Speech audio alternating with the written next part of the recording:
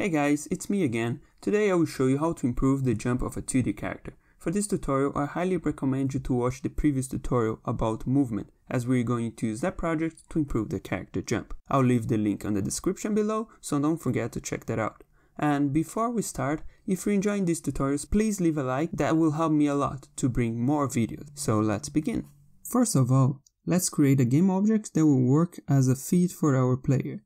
Right click on our Santa, add a new one, I will rename it to feet, and now we are going to add the components we need: the rigid body 2D, change the body type from dynamic to kinematic, and freeze the rotation on Z-axis here.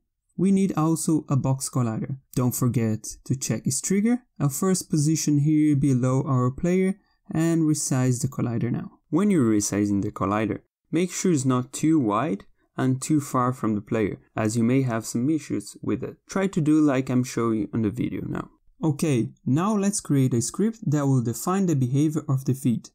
I will create a new script, call it feet, and that's about it. But before we edit that, let me show you what we need to change inside our player script.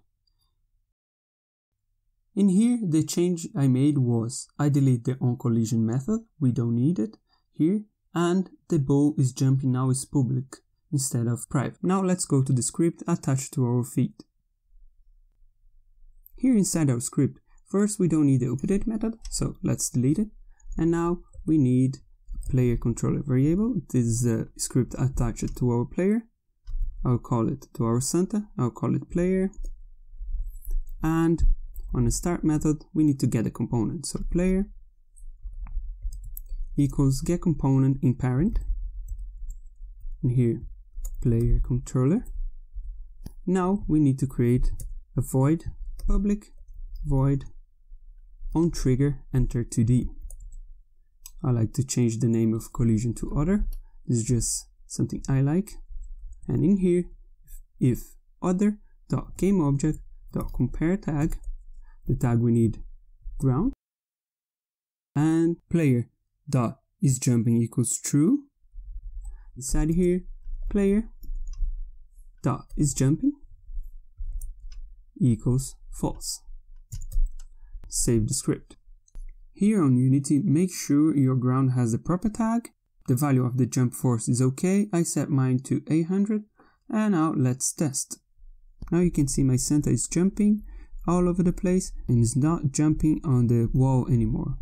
We fixed that problem, so only if the collider triggers with the ground, we're able to jump now. But if you see, we're still getting stuck on the walls. It's very easy. I'll give you a tip how to solve that problem.